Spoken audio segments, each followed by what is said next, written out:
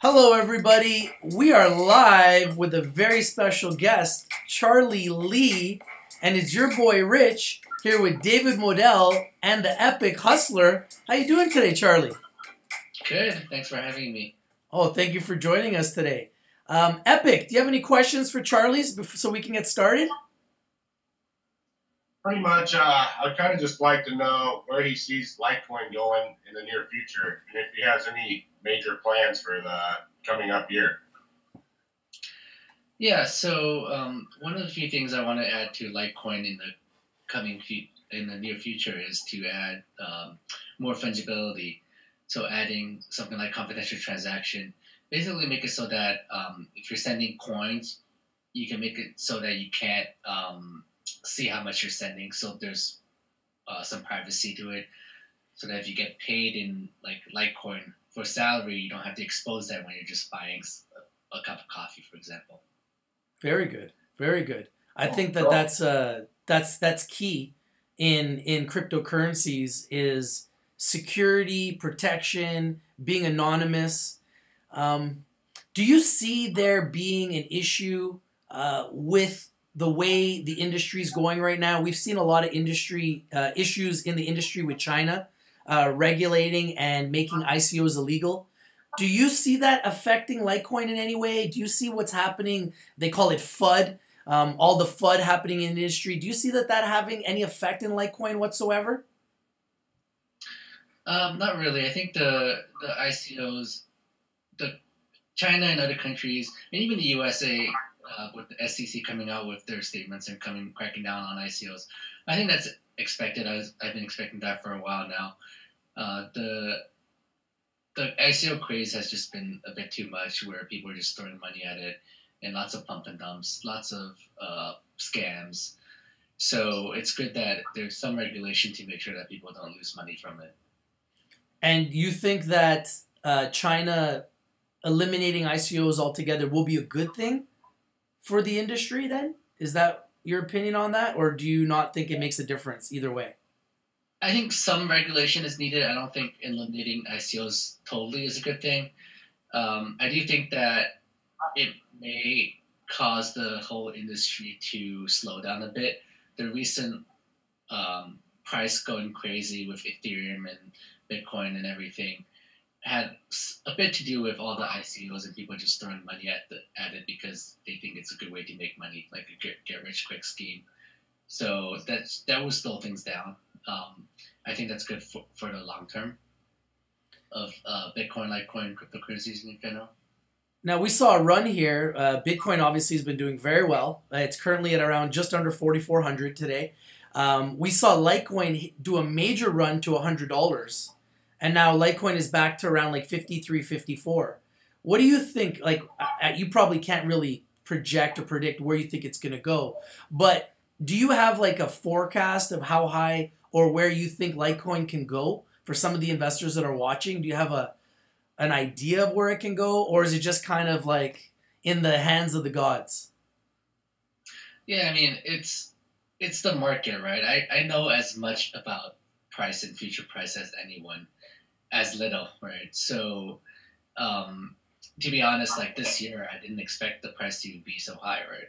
When it was $4 at the beginning of the year, and I was thinking to myself, if it hits 30, I'll be extremely happy. If it hits 50 to break the all-time high, that'll be amazing. And seeing it go to like almost 100, that's like totally unexpected. So, I mean, and then it dropped back down to 50 now. So there's no way to predict any of this. And being the creator of Litecoin doesn't make me all of a sudden know exactly how the price would move. Yeah, so I really don't know. It could go to a few hundred, or it could go back to $10 or $4. I mean, it's the market. I have a question from one of our viewers. He's asking, "Hey Charlie, this is from Marco. How you doing, Marco? Hey Charlie, what do you think will happen to Litecoin before and after the Bitcoin fork?" Do you? The price, right? Yeah. Do you think there's going to be any? Do you expect any major changes in Litecoin's price or anything happening due to the fork that's occurring here? I think if there's any apprehension about the fork, people may buy more Litecoin to kind of hedge it. And it's true for other altcoins too. Altcoins will do well when there's potential issues with Bitcoin. And if the fork turns out to be nothing bad happens, then people might go back to getting back to Bitcoin. It's kind of like a safe haven play, or just flight to security, just to kind of hedge your bet. So people would do that. I don't know exactly what would happen with the price, and it's really hard to predict. So I know myself personally, I'd like to be able to go buy popcorn in a movie with Litecoin. But the question is, how soon do you see merchants actually adapting to Litecoin, or to be able to do that? I think it's still early stage for all of cryptocurrency, where merchants will start accepting Bitcoin or Litecoin. We're waiting for the technology, the platform to be built out. So more work on Lightning networks to make it really good use for payments. And in the end, it has to be easier to use than the existing system, right? Right now, if you're using credit cards, cash, it's very simple. Even though the merchants get charged like whatever 2%, the consumer doesn't see that, at least not directly, and it's just so easy to use a credit card that right now, if you're trying to spend Bitcoin, Litecoin, you're fiddling with QR codes and scanning QR codes with cell phones. It's just not easy to use right now, especially with on-chain transactions taking multiple minutes to confirm. So I think it'll take more work for the whole industry to build out to make it easier for people to spend Litecoin and Bitcoin before that happens. So have you looked into making like your own type of credit card for Litecoin or debit card type of deal? A Visa we could use to spend it? I haven't. I mean, there are various other companies that are doing at least like a stepping stone of a credit card that is backed by Litecoin or Bitcoin in your Coinbase account or some other account. I'm more focused on like the network, the protocol layer, making sure everything runs smoothly. So just like how the Bitcoin developers aren't like building out easy ways to spend Bitcoin, it's more for like companies to build that out on top of the Bitcoin Litecoin network. Okay. Yeah. If I may interject, hi, Mr. Lee. I'm David Moadel. If I could just ask, one of the main features of Litecoin is that it processes a block so quickly. I've read 2.5 minutes per block, as opposed to Bitcoin, which would be 10 minutes per block. How fast do you envision in the near future Litecoin being able to process that type of data? Well, for on-chain transactions, Litecoin is faster. It's 4 times faster, so it's 2.5 minutes versus Bitcoin's 10 minutes. Yeah. For in the future, when the Lightning Network is working and easy to use for a consumer, transactions will be instantaneous. So you can send money, and the other side will receive it. It won't be on chain. It will just settle on chain, but it will be cryptographically secure. Yeah. So yeah. Charlie, Charlie. One of the things that I've been realizing, and I'm an investor in Litecoin. I buy it at Coinbase, and you had a history in Coinbase, correct? Yeah, I was at Coinbase for about 4 years. And like, what do you think about their platform? Because being a Canadian, I'm buying Bitcoin, Litecoin, and Ethereum at Coinbase every day, and I really like it. But I have some people that like it, some people don't. Like, what's your opinion on Coinbase? Do you like it as a platform? Obviously, they're selling your coin, so you like that. But is it a program a platform that you recommend to people? What do you feel about Coinbase? It's definitely the easiest way for anyone to get into cryptocurrency. I mean, it's something that makes holding coins very simple for the average user. So it's very intimidating for normal people to get into cryptocurrency otherwise, where you have to download a wallet and hold the coins yourself. So having a company like Coinbase handle the security for you and make it easy for you to just connect a bank account and buy and sell coins. That makes it very simple, and it's something that it's really needed in this industry, where it's just to make it easy for people to get into it.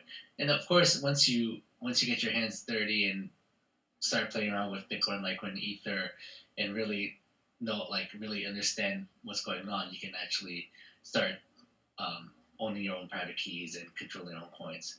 But it definitely needs like a stepping stone like Coinbase to get to that point. Very good. And one of the things I wanted to ask you is, like, Litecoin is, when I read about it, it is the coin for merchants, correct? Yeah. So, yeah, well, the target is to be like the payment method. So that's what I wanted to know. I just kind of want to hear from your own mouth. What is it that is your target market? What is it exactly that you want Litecoin to be known for? Is it the coin for merchants? Because that's kind of the way I look at it. I look at it as the coin for merchants in the future. Is that correct? Yeah. That's my view also. The coin that people would spend to buy everyday goods and services. And you currently have some merchants I saw on your website, and you can actually take the Litecoin, decal, and you can put it on your API on your website, have it featured, and you can actually receive Litecoin in exchange for services, correct? Yeah. Just like Bitcoin, it's easy to accept Litecoin for services. I mean, there's a fair market value for Litecoin and Bitcoin. So, yeah, there are a few payment processors that lets you easily convert Litecoin to fiat, to US dollar or whatever fiat currency you use. So it's easy for merchants to accept Litecoin and easily convert to their local currency. And what is, I saw that there is a qualification period where you have to actually apply to become a merchant. What would be the qualifications for a merchant that's watching you today that's interested in becoming a merchant with Litecoin? There's no qualification to become a merchant. Anyone can accept Litecoin for goods and services. Okay, so you just apply for it through the website, and you can. There's no application. You just download a wallet and you accept coins. Okay, right? Very it's good. Very good. Question I have, Genesis mining or miners in general. I see that Litecoin actually mines 4 times compared to like Ethereum or another coin like that. And would you recommend mining Litecoin over Bitcoin on a platform like Genesis? Genesis. Well, I mean, I wouldn't recommend any mining. This is a cloud mining company, right? Is that what you're talking about? He's talking about Genesis Mining, which is a company that will pay you Bitcoin if you invest in them, and they say they're supposedly mining in Iceland. It's one of the platforms that exist. I wouldn't recommend mining that way. I mean, I don't know much about how Genesis mining works, whether or not they're actually really mining. But in order there's always a chance that they're not, and it could be a scam. It could turn out to be a scam. So if you really want to mine, then you should buy some mining hardware and actually mine yourself. Yeah, and how would that compare, like mining Litecoin compared to Ethereum? Like, I know how you're 4 times faster than Bitcoin. How does that work? Mining also? So you create it faster? No, it depends. For Ethereum, you can use GPUs to mine. For Litecoin and Bitcoin, you would need to use custom ASIC hardware to mine Litecoin and Bitcoin. It also depends on how your electricity costs. So it really depends on what where you are to see and what hardware you get to determine if it's profitable to mine. Very good. If I may stay in that topic of mining. Yeah. On the topic of mining, if I may interject, you've said on Twitter, Mr. Lee, that China actually will not ban mining operations or the Bitcoin network. If you could just expand on that, this is from what is your source for that?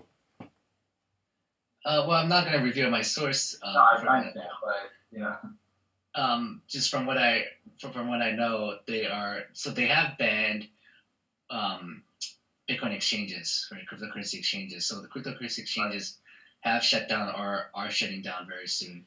But they, at that time, didn't have any plans to ban mining or the network. And all the news, the fun about all that, I believe, came from people shorting the market and just creating news, right? Fake news about China banning, because it works so well when, for the past few years, where if you just talk about China, if you just create rumors about China banning Bitcoin, the price will crash or the price will drop. So it's easy to make money if you're able to create this fake news rumor, right? So that's what I see going on in the past few weeks. So so it's actual manipulation going on. Interesting. Okay. Well, is this a short-term play? Because trying to manipulate the the price of Bitcoin to the downside, it has not been very successful over the long term. Yeah, it's a short-term play, right? Like the past few weeks, I mean, Bitcoin price dropped to like 3,000 something, right? 3,300, if I remember, or something. So it's now back to 4,400. So it went from 4,000 to 3,300, and you can make a lot of money if you time it right, short the market, and release some fake news, and like release a lot of FUD. And I'm sure they bought back in. So. Well, yeah, I don't know. You heard about what J.P. Morgan did, right? Jamie Dimon. Yeah, Jamie Dimon said that it was a fraud. He called it a fraud, and then the same day that he called it a fraud, they reported that they bought $3 million of Bitcoin. J.P. Morgan was the same day that he was calling it a fraud. They literally were buying the dip. I'm not sure if that's actually proven to be the truth, right? I know, like. Or that he did it on purpose. But yeah, I'm not surprised if something like this was going on, but I wouldn't say it's definitely what happened. Yeah, I mean, nobody knows 100% for sure, but on one side he's saying, oh, my daughter's buying it. On the other side he's saying, oh, it's a fraud. And then you can see it plainly. I've done videos on it that JP Morgan was buying Bitcoin while it was going down. It's been proven. Yeah, it's possible. He was buying over $3 million worth of it while he was publicly saying that anybody within his firm who buys Bitcoin is stupid. His firm was buying Bitcoin while he was saying that. So he's kind of talking out one side of the mouth and talking out at the other at the same time. Yeah. Now, is there anything new coming out with Litecoin that you're working on? Any new technology? Anything revolutionary that you're trying to do that's going to make Litecoin faster, better, stronger, that you guys are working on that you could talk to us about? Anything coming up around the corner that's exciting with Litecoin that you could share with the public? Well, there's a few things. Like I touched on briefly about the computational transactions making transaction amounts hidden, so adding more privacy. We're also looking to adding more smart contract capabilities to Litecoin, working with the Lightning Network teams to make Lightning Networks easy to use for people, and we're also doing a whole redesign of the Litecoin core UI to just make it easier for people to use. Very good, very good. All right. Do you guys ever do any events or conferences? Are you planning on doing anything like that for Litecoin to help create more visibility or maybe create more awareness to the mainstream public?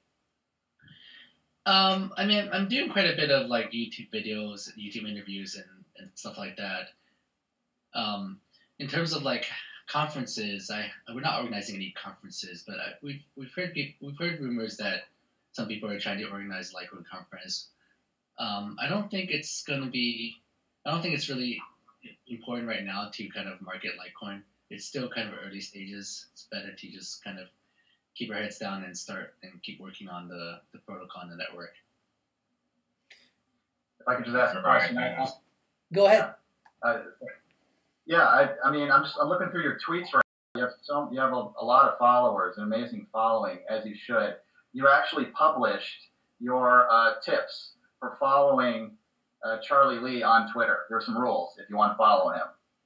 One, don't ask Charlie to predict future prices, which I think we might have broken that rule today, so that's okay. Hope you'll forgive us. Don't ask you what you think about this or that coin. Okay, off limits. Don't ask you to only tweet about Litecoin. Don't blame Charlie if you lost money investing in Litecoin. Got it, Charlie. Not your fault. Okay, got it. Don't curse at you or be really annoying, and everything else is fair game.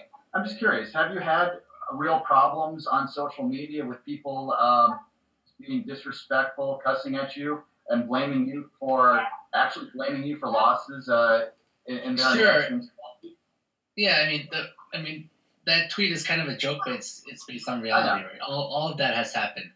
So and it's kind of like I'm asking people to help me out because I have 150,000 followers, and it's just hard for me to keep track of, to like filter through all the messages or notifications I get every day, to actually have some meaningful conversations.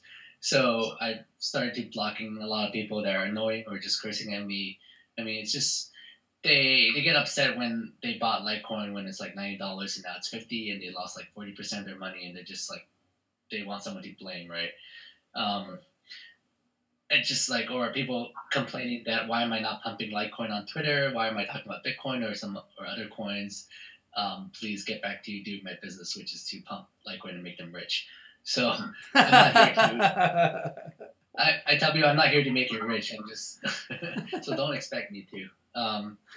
And yeah, so I get that. I get those tweets in each of these categories every day. Litecoin is up 1,200% in the last year. Is that not good enough for people? Well, it's good enough if you bought Litecoin last year and held to now. It's not good if you bought Litecoin at $9.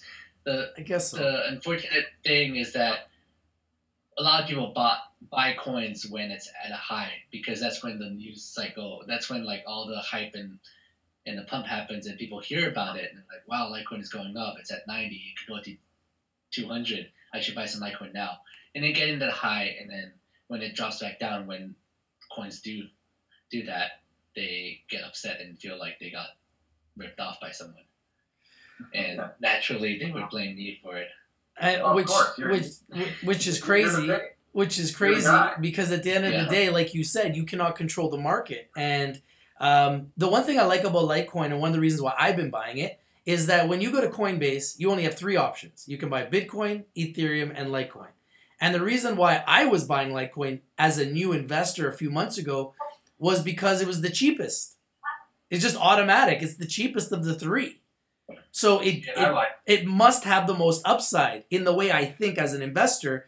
We've seen Bitcoin go up 500% in the last year. They're at 4,400. We've seen Ethereum go up 2,000% in the last year. They're at $300. We've seen Litecoin go up 1,200%. It's at $53 to $55. So naturally, you guys got a really good circulation of supply. I believe it's like 55 million. I think that's correct. Somewhere in that range. 57 million. 57 million. So you've got 50. Yeah. Yeah. It's at 53 million Litecoins right now. 53 million circulation, and I believe your max supply is 80 million, something like that. Yeah, 84 million. So you guys don't have 1 billion coins. You don't have even 100 million coins. So you're relatively tight. You even have a smaller circulation and supply than Ethereum does. And Ethereum is at 6 times a higher price. So based on those fundamentals, that's why I've been buying Litecoin. And a lot of people have been telling me the same strategy. Oh, I'm buying it because it's cheaper than Ethereum and Bitcoin. Why do you think it's cheaper? Is there a fundamental reason why it's cheaper? Is Ethereum and Bitcoin that much better than Litecoin? Or is it just because people started buying them first? They've been around longer? Like, what's your theory about that? Do you have a theory about that? Why you think it might be lower than those other 2? Well, it's first of all, Litecoin has been around longer than Ethereum. That's right. Since 2011, correct? Since 2011, yes. Yeah, and the price. I mean, it's kind of like a trick. So the price doesn't matter that much. I mean, it's kind of like it's like in stock markets where a company would do a 10-for-1 split because the price is too high, right? Just because like Google stock could be $1,000 and just people are like, this is too expensive. I'm not going to buy any. But then after they do a split and it's only $100, people are like, oh, it's cheap. I'll buy some Google stock now. Even though in reality it's exactly the same. It's just there's more when it's at 100. There's 10 times as much amount out there. That's right. So the market cap is the same. That's correct. So it's just playing on people's psychology. And Litecoin has always been cheaper than Bitcoin. And I do hear people buying Litecoin because they think it's cheaper. And the whole thing about that is it's kind of silly, but it happens. And I guess I'm not complaining, but it's funny. Well, when you think about it, like let's look at Ethereum. They got 94 million in circulation. They're trading at $300. Litecoin's got 50 million in circulation and is trading at $50. So you gotta. Well, I mean, Ethereum has a much higher market cap than Litecoin today, right? Ethereum is about 10 times bigger than Litecoin, so that's why the price is much higher. But the market cap is simply just the price plus the coins. So if you have more coins, you're going to have a higher market cap. I mean, look at Ripple. They're in the top 5, not because of their price, but simply because there's billions of coins. It doesn't necessarily make it a better company. Not to say Ripple's not a good company. I actually do like Ripple. But it just has so many coins out there, which automatically gives them a higher market cap. It's not necessarily always a true determination of value of the company. Because you could just could just print as many coins as you want. Sorry, go ahead. Market cap works fairly well, but it's not 100% accurate. Because in the case of Ripple, it's unclear to me how many coins are actually controlled by Ripple, the company themselves, versus being out there. So if it's controlled by the company, it's not really freely exchangeable. Correct. Then it's not a good representation of the value. The market cap is not a good representation, because if they control like 90% of the quantity, and then they can kind of control the price, or they control the market cap. Right? That's correct. That's so. Right. It's market cap is a good representation for coins that are more that have all the coins kind of in circulation.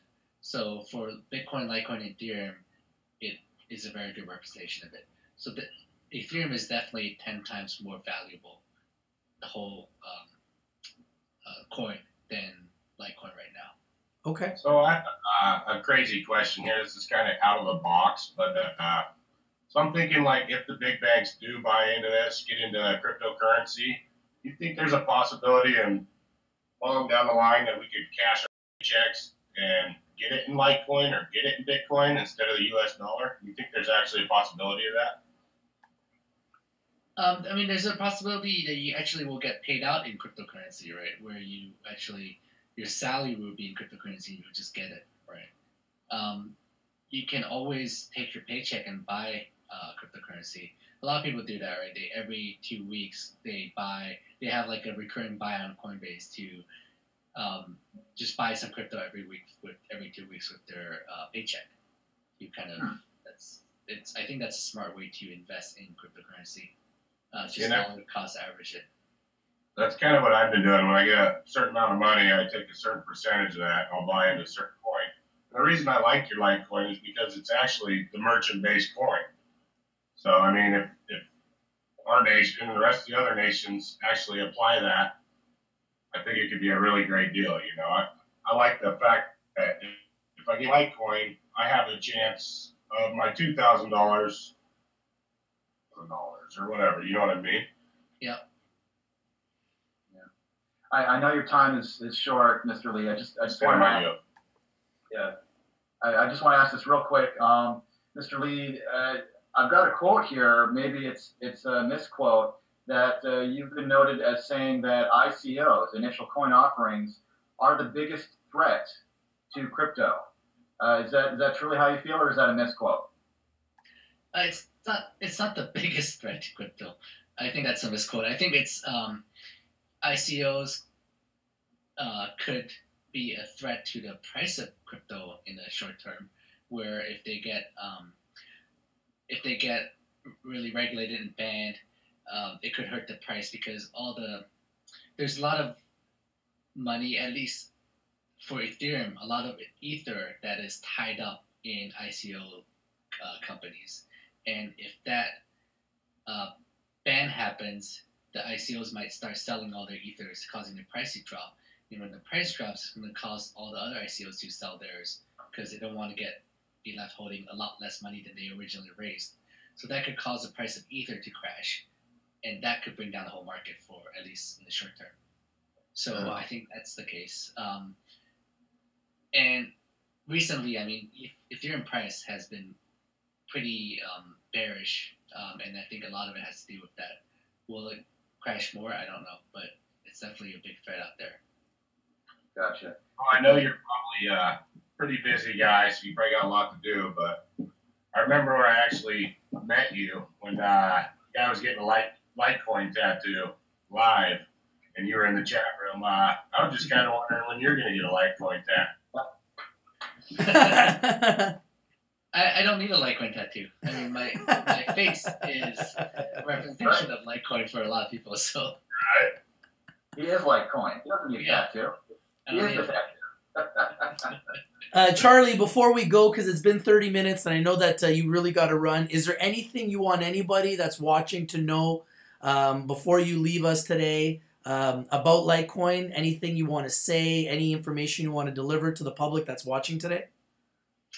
I think I just want people who've never heard of Litecoin before or Bitcoin to actually just try it. Right? Go to Coinbase.com or your favorite exchange and go buy some Bitcoin, Litecoin, and try to spend it. Try to see how it works, see how cryptocurrency works and why it's so cool, and find merchants that accept Bitcoin or Litecoin and spend it and buy some stuff with it. I love it. I love it. I love the message. Thank you so much for joining us today. I hope we can have you again here on the roundtable. Thank you very much, Charlie Lee, everyone. Let's give it up for Charlie Lee. Thank you very much, Epic Hustler. Thank you. Thank you very much, Epic Hustler, for joining us. Thank you very much, David Moadel, for joining us. Everybody, have yourself a great day. And buy Litecoin. It's not Charlie Lee saying it. It's Rich D saying it. Buy Litecoin. It's a big winner. Thank you, Charlie. Have yourself a great day. And we'll see you soon, my friend. Thanks, Charlie. Thank you, everybody. It's your boy, Rich. I'm out. See you soon.